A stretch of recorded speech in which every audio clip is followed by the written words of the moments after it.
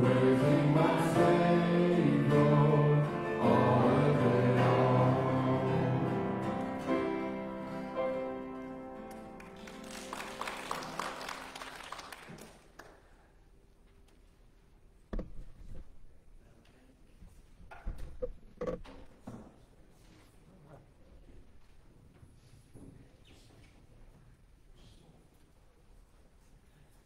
Good to have Sister Mary having the microphone tonight. Wonderful. And so, that is so good. We've talked about, and this, the last declaration that we did was kind of took us about 2 weeks to do it because it is a lot more, not more important, but a lot more intense and all. We've so far talked about Declaration 1, 2, and 3.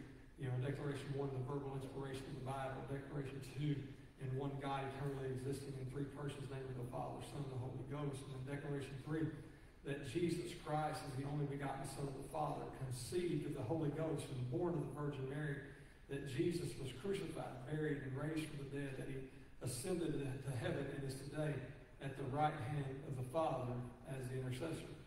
That's the one that, as you memorize that one, it's a mouthful, but it has such powerful stuff.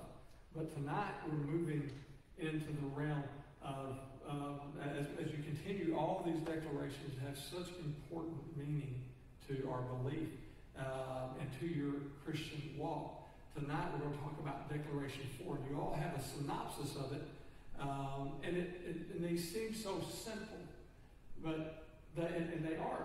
They're not intended to be complex.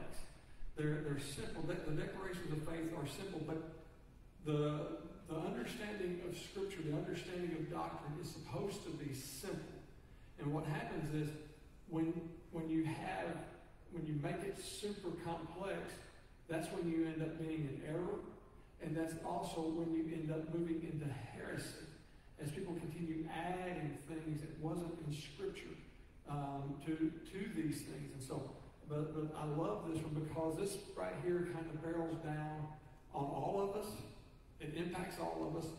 It says, Article 4. Everybody say, we believe. We believe that all have sinned and come short of the glory of God, that repentance is commanded of God for all and necessary for forgiveness of sins. Well, how simple is that? In other words, you have to understand all this before you can be saved. I say understand it. You don't have to have the absolute perfect understanding of it. You have to understand, I'm a sinner. We talk about the ABCs, admitting that you're a sinner, believing that Jesus died for you, and then confessing Him as your Lord, getting your forgiveness and things like that. But I love how this declaration ties some things together. I want to share with you as we go along how it ties that we're sinners and in need of salvation and forgiveness, but it ties repentance to it because they are tied together.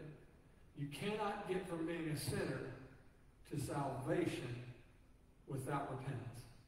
You can't get there. That's the bridge that's going to take you there. That's the bridge. Based on 1 John chapter 3, verse 4, we know that sin misses the mark by breaking the laws of God. And that's what sin is.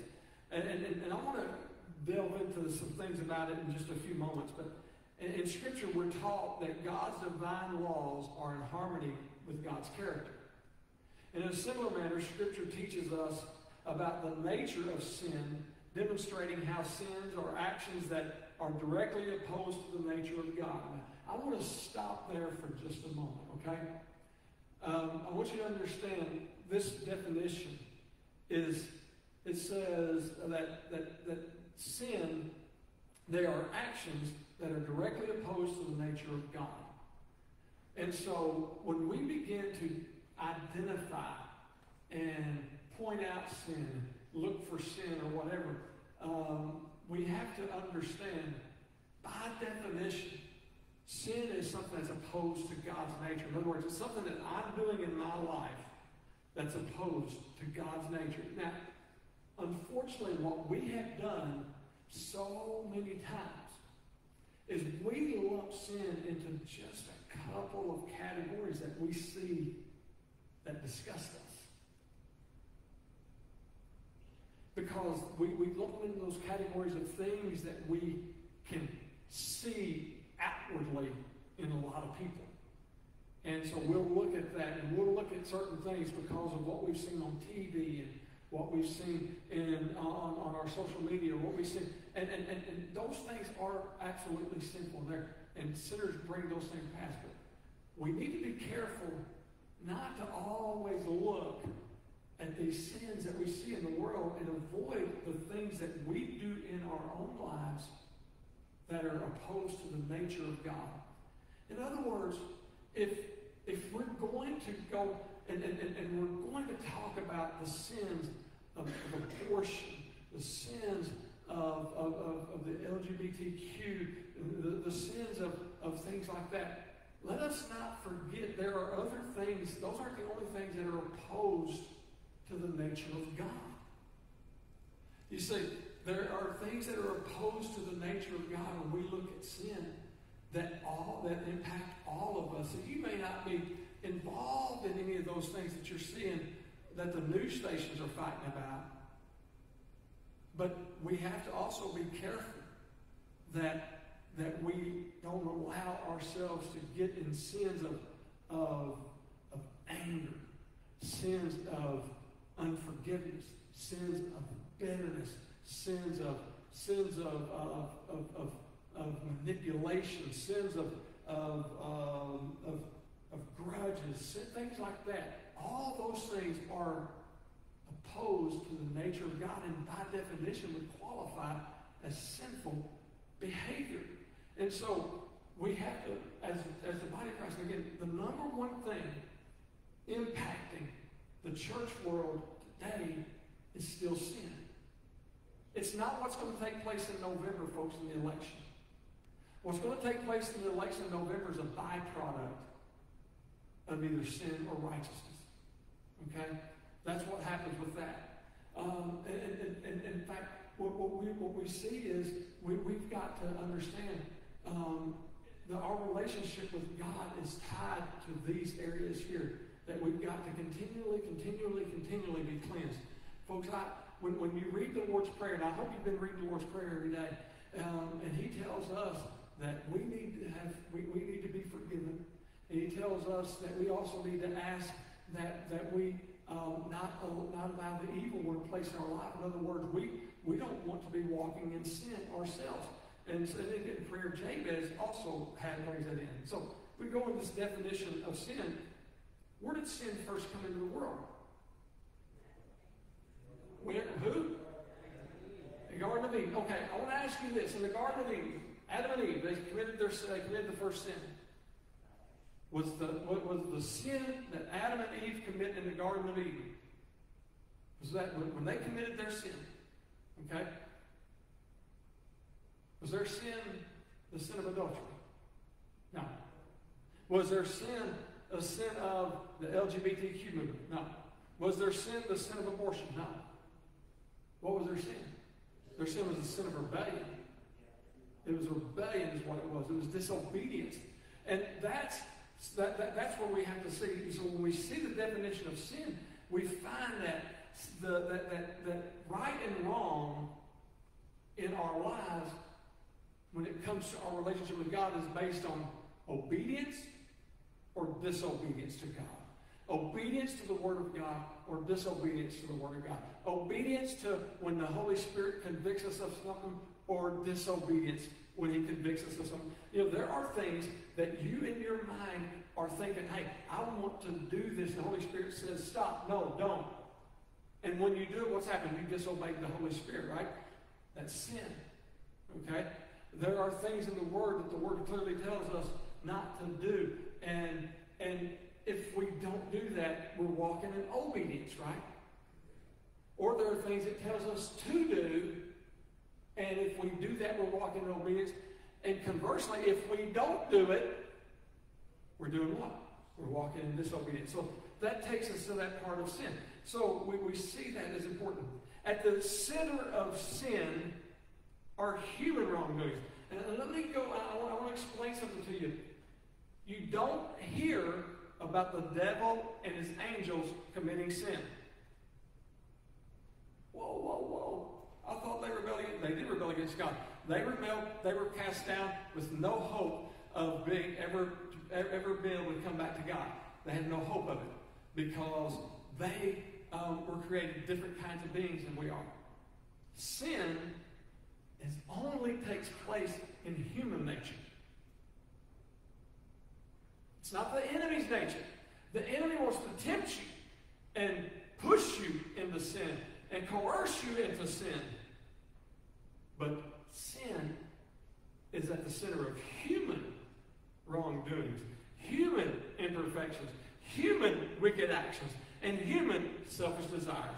So we need to understand sin, it has become because of Adam and Eve being the first humans committing the original sin, put sin in the heart of all humans.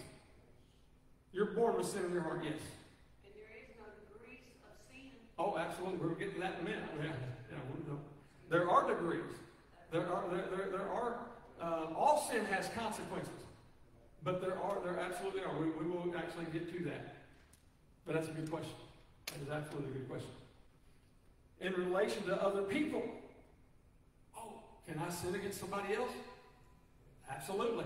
We don't just sin against God, but we can sin against people. Again, in relation to other people, sin expresses itself in immoral conduct, a lack of love, discrimination, and injustice. Did you realize that discriminating at somebody because of their race or their gender or their age is sinful? This injustice. We want injustice, we want justice, not justice the way the world sees it, but justice the way God sees it. Okay? And so, in other words, we want justice with other people. That doesn't mean we're trying to, but we want there to be justice in life, a biblical justice, okay?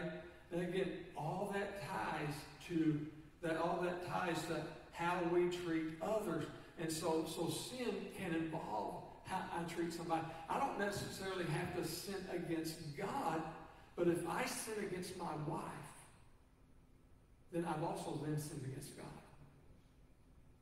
If, as a husband, if I'm an abusive man to her, and if I was, she'd already killed me. Okay? But if I was an abusive man to her, that would be an injustice thing. That would be me treating my wife in a sinful nature. If I'd be sinning against her, then by context of the fact that I've sinned against her, I then have sinned against God. So that's where we see this taking place. So these actions, they involve a person's refusal to live by the standards of moral purity and the show of respect for the rights of others, okay? In relation to oneself, can I sin against myself? Absolutely. In fact, probably the biggest amount of sin in your life is against who? Yourself. But again, when you sin against yourself, it becomes sin. Well, how can I sin against myself? Pride.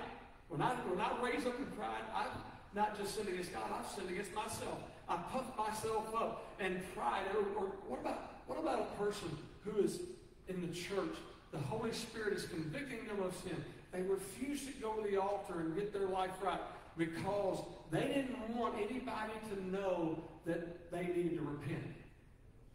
What did they do? Pride caused them not to get what they needed to from God, which caused them to lose out on that. They didn't just sin against God, they sinned against themselves. So you can sin against yourself, and it also is a sin against God. And so we have that, things like self-centeredness. Now, none of us would be self-centered. Well, of course, we all have self-centered things in our lives, don't we? You didn't say amen to that. Self-centeredness. I mean, self-centeredness is one of the major causes for a person to stumble. It'll be one of your major causes for you to stumble, be self-centeredness. And what happens to self-centered? When I only consider my needs, and my wants, and my desires, and it doesn't matter what anybody else thinks, then it causes me to be and sin against myself and then as well God. Exaggerated self-sufficiency. Now this is one, we're Americans. And as Americans, we value our freedom. We value what we call the American dream. And the American dream tells us, I'm self-sufficient.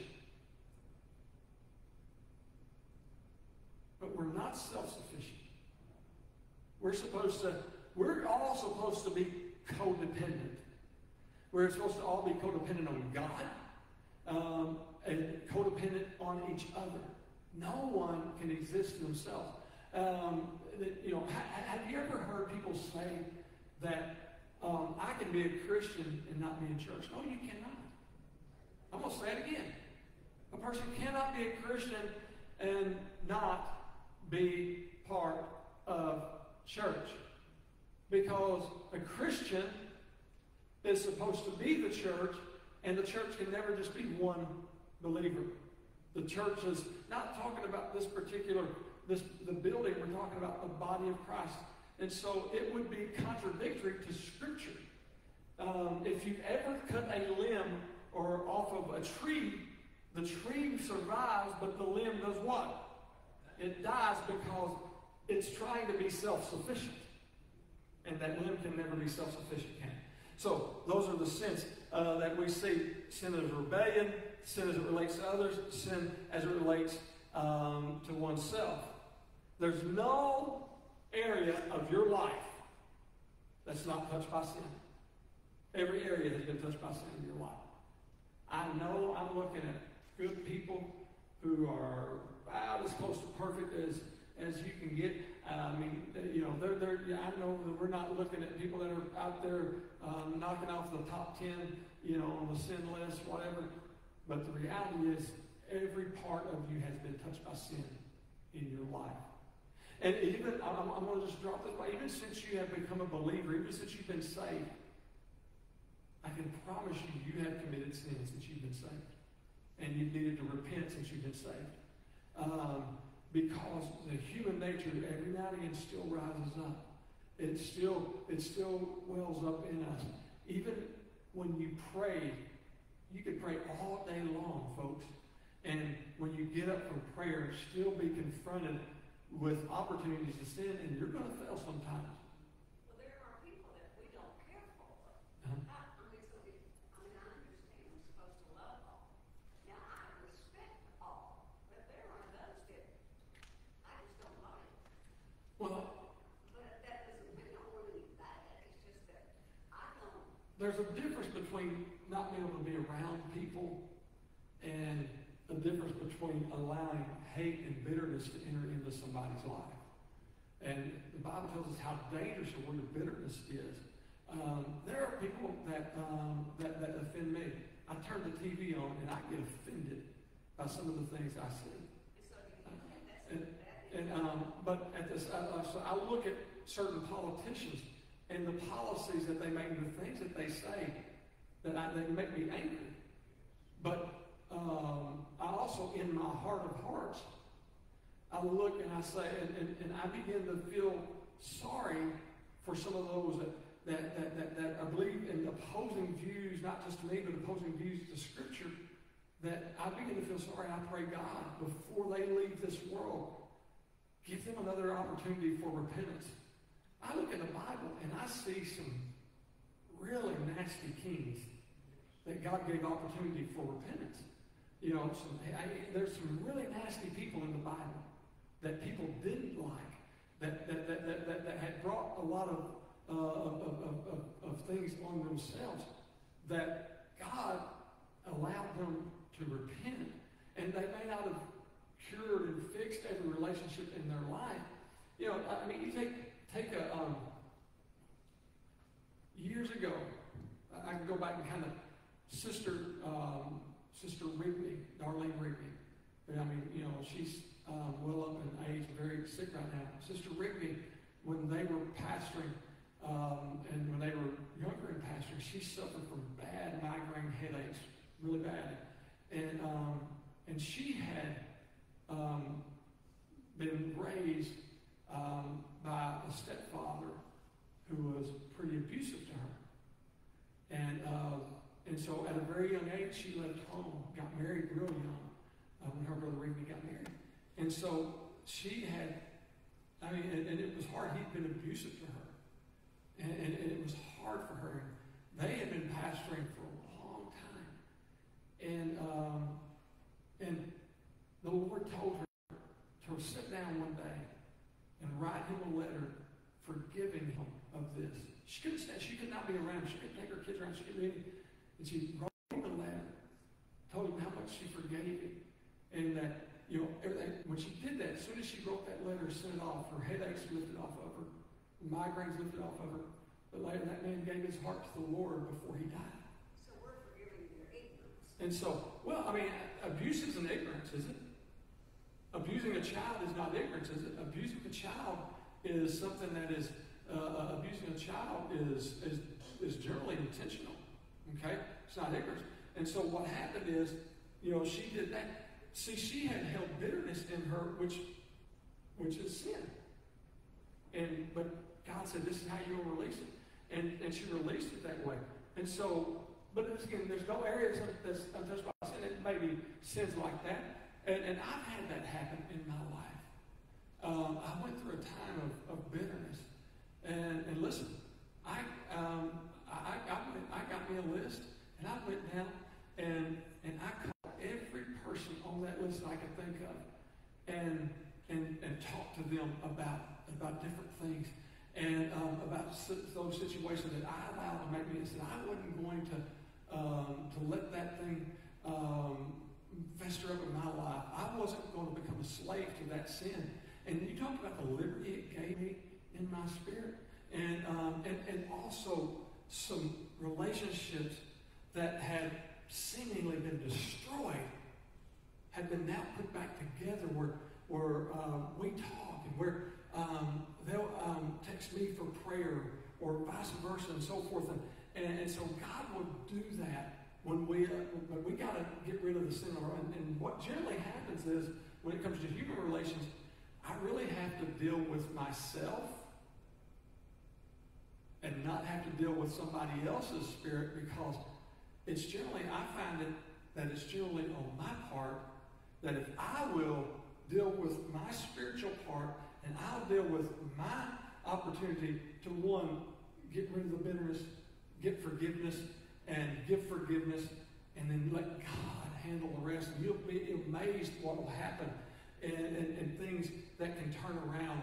And I'm talking about some stuff that's so heavy that caused me 4 months of not sleeping a wink for 4 months. And when God allowed me to get rid of it, it freed me up in my life. But it's because I discovered that I was in sinful thing. And we have to discover our own sin.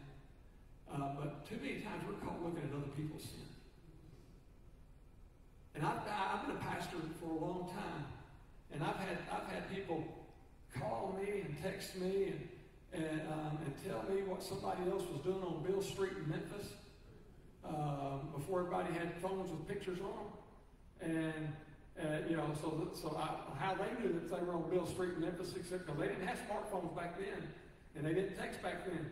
But they'd show up on Sunday morning and tell me so-and-so was in Memphis on Bill Street, and Mike wasn't how this, but my answer was, I'm not a policeman.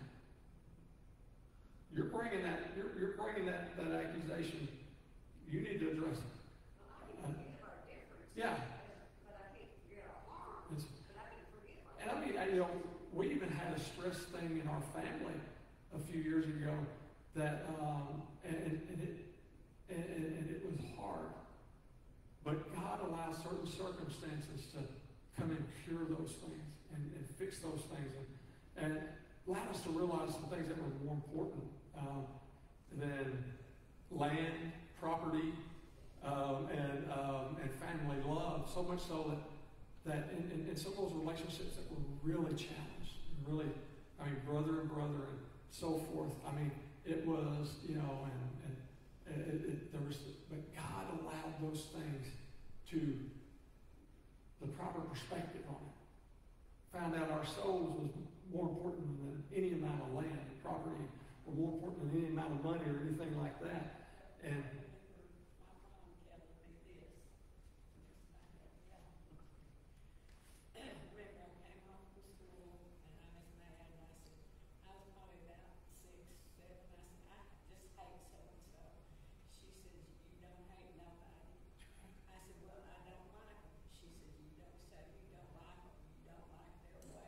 that's it. There you go.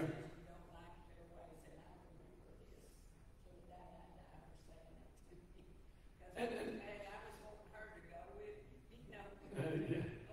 Brother Gordon. So, you know, if somebody did you wrong, done you wrong, and you don't forgive that person holds you in bondage. Every time you think about, whoever it was, and you get upset and angry, that's the devil. Hold you in bondage. Actually, and I'll be, and looking at the history of the world, if I think of the person that has ever done the most wrong to you, who had the most wrong ever done to him? No, who had the most wrong ever done to him? Jesus, right? Jesus, nobody ever, because Jesus was innocent of any wrongdoing. And so for him to take the punishment of anything, and he could hang up on a cross with his Father having his back turned to him and tell the whole world, Father, you forgive them because they don't know what they're doing. And if he can take the punishment of the stripes, the cross, and bear the weight of the world's sin, I've yet to find anybody can do me as wrong as he was done. And so that answers it for me. That's like Jeremy Camp song. I mean, he gave a speech about a lady whose son was killed, and she ended up leading the guy who hit her, the drunk driver. She led him to the Lord. Yeah. And but what they said was that forgiveness isn't for the person who did you wrong; it's for you. That's right. Yeah. Elizabeth Elliot, Jim Elliot's wife, Jim Elliot, who died in the 1950s in Peru as he was on his mission trip. And when his wife went back 3 years later, one of the Peruvian Indians who killed her husband, her baby's daddy, she was able to win to the Lord. And not only forgiveness, she won the man to the Lord. And who had ever done her any more wrong than that Peruvian Indian? It's amazing what can happen when we let God get in the middle of things. But again, that's where sin takes us so far. I wonder how long Adam and Eve were bitter at one another. We don't know. Scripture doesn't tell us. I bet there was a little bit of animosity there. Because we know he blamed her, she blamed him. I mean, they were blaming each other, weren't they? And they both had plenty of blame. There's a universal reality of sin. The Bible states, here's universal reality. All have sinned. Well, look around you. Look around you. Everybody around you. You don't see one person that hasn't sinned in this room.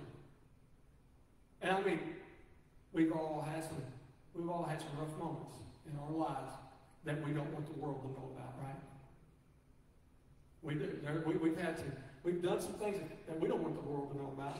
We don't want the world to know everything. And the world doesn't have to know everything you've done. Now, unfortunately, today they do. Why? Because people put everything they do on Facebook.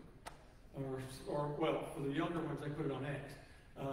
And so I'm still in that crowd that I read Twitter, but I post on Facebook because I really don't understand Twitter, or X, whatever you want to call it. But the thing is, all of us have sinned, and we all have things from the time. Have you ever thought about the first sin you ever committed? Anybody ever thought about it?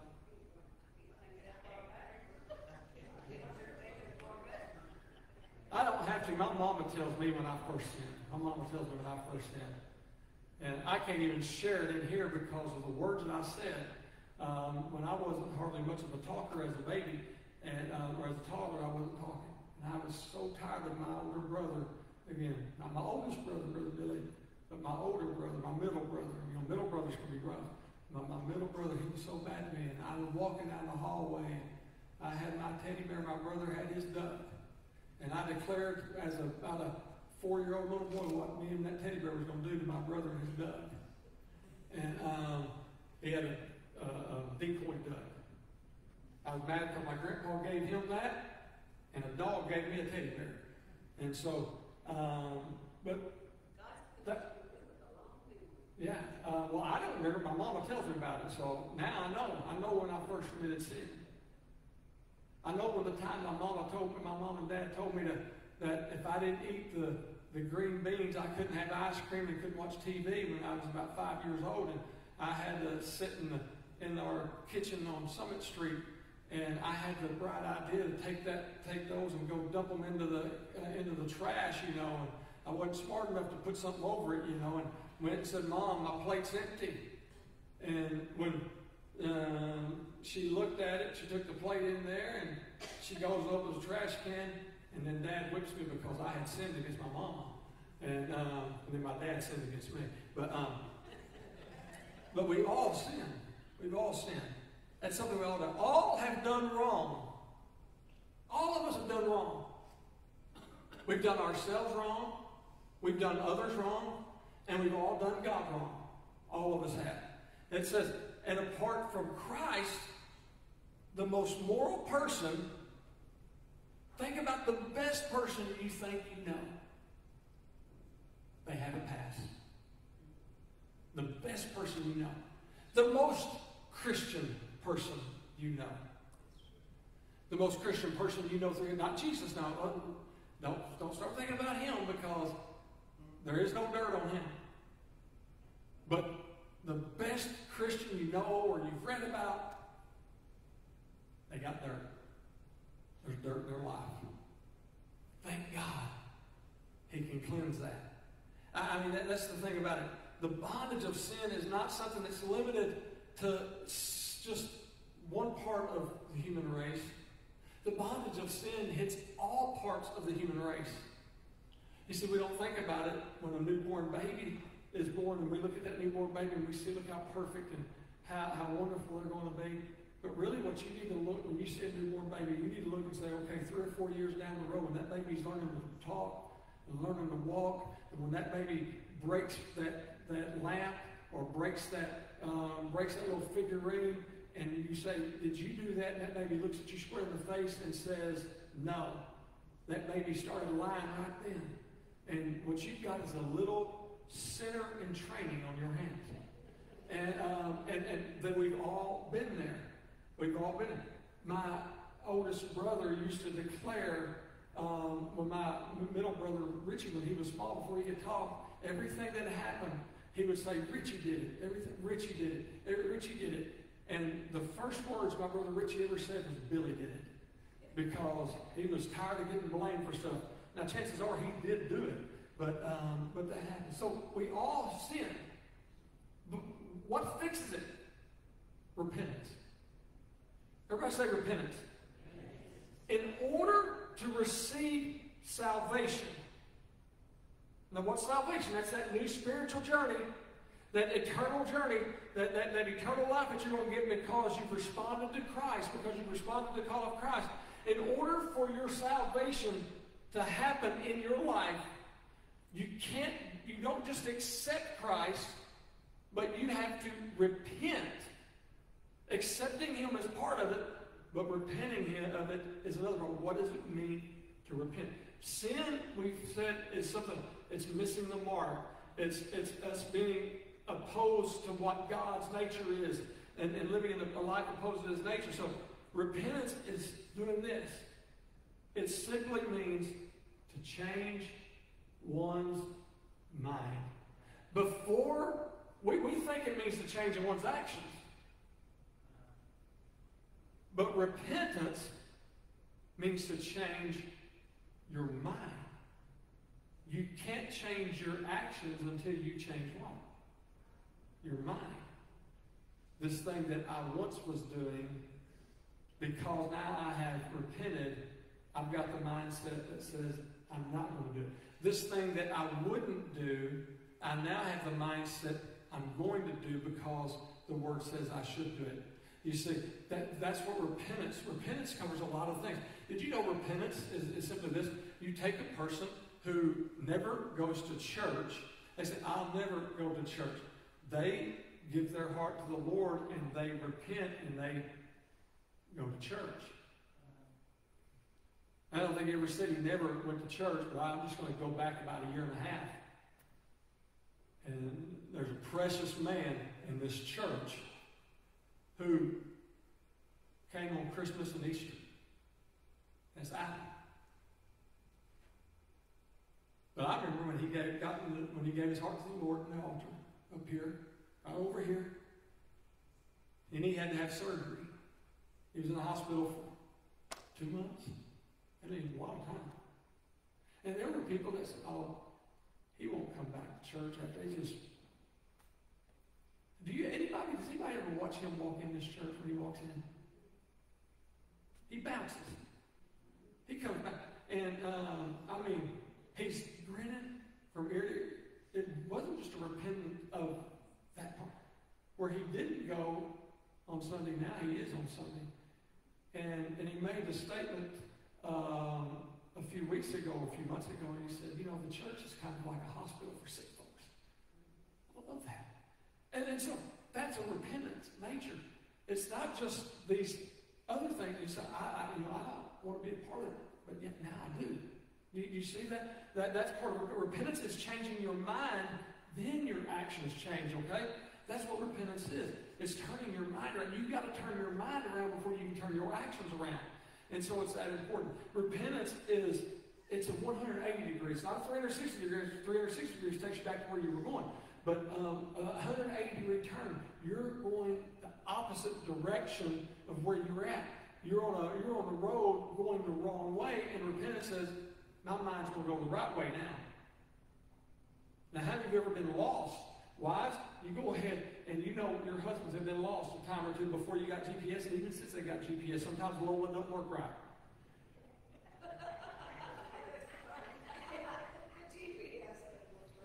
Yeah. Or sometimes people put the wrong address or something like that. We went in 2007. A friend of mine pastored a church outside of Orlando, a town called Claremont. Church I wanted to go. We wanted to go see this service in his church. It's a wonderful church. And I printed up back then. I printed up directions for the church. I had them all on the map. And on Sunday morning, we got up to go to church. That's because we were going to go to Disney World the next day, but we got to go to church on that Sunday morning, and we drove for 2 hours up and down the road that the church was supposed to be on, looking for a church that seats 1,400 people, folks. You should be able to see that from the road, and we're looking for all of them. And we got mad at each other. We got mad at our map. Got mad at all these things. And come to find out, in that town, they had 2 streets that were named the same thing. I didn't get to go to that, and so I was lost the whole time. Never did get to find that church. And later on, that pastor left that church. I still didn't get to go. And so, I've been lost plenty of times. Worst vacation we ever had. We got lost in Savannah, Georgia. We got lost bad in Savannah, Georgia. I'm not gonna lie. Everybody was so mad at each other in our van. I didn't think any of us were going to make it home together, either alive or together. And for that one night, while we were lost, none of us liked each other, even the little kids. I had never been to Savannah, Georgia since either, and I'm not going back. Told the overseer, I said, if you ever want me to go to a church in Georgia, don't send me to Savannah. I'm not going. But we eventually got turned around, and we got a little help. Somebody that came into the store told us how to get where we needed to go. And, sometimes we have to have somebody tell us how to get where we need to go. We do. It's called the Word of God. The Word of God tells us how to get where we need to go when it comes to repentance and these things like that. The Holy Spirit has his role in repentance, okay? And he has an active role in repentance. Nobody repents of their own desire. You will not repent until you are convicted. And that's why I pray for conviction. Listen, I got my list. I got 17 on my page with Tim and Brother Ricky. The thing that I asked God, I said, God, first, I pray that conviction will be on each one of them, that they'd be convicted, of their lives and what they're doing right now. Then I asked God to send me, to open the doors for me to be able to reach out to them. I want to have a hand in, but I pray for conviction because no one's going to repent without conviction.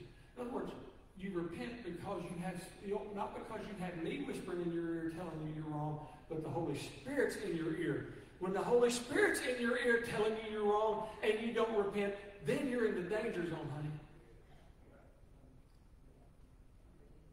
I said that when I shared the dream a couple of weeks ago in church, and I talked about the family I saw on fire in that dream. The Holy Spirit told me, and I haven't shared the whole thing yet, but the Holy Spirit said, people within churches all over America are in danger of hell because they haven't repented.